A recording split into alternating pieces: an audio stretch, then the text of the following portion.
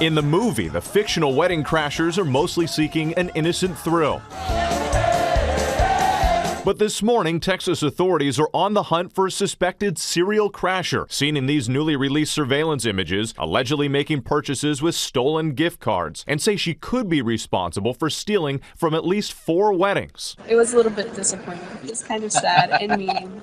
Danny and Kinsey Schick of San Antonio speaking to us at the airport as they were heading home from their honeymoon, describing how the alleged crasher targeted their precious wedding gifts. We know for sure that she stole a $200 gift card and then tickets to Disneyland. The sheriff's office saying the suspect arrives uninvited, posing as a guest, and then when no one is looking, heads to the gift table. Difficult part is not all the victims retain the receipts, so it can be difficult in actually tracking everything that was stolen. And it's not the first time wedding crashers have made out with gifts. It happened in California. Police say this fake guest ran off with more than $1,000 in cash and gift cards. Watch as this man covers all the cards and scoops them up, then makes a fast getaway down the aisle, all caught on surveillance cameras. Now authorities are hoping to track down this alleged crasher before she strikes again. This is someone that is marking somebody's special day and essentially ruining it.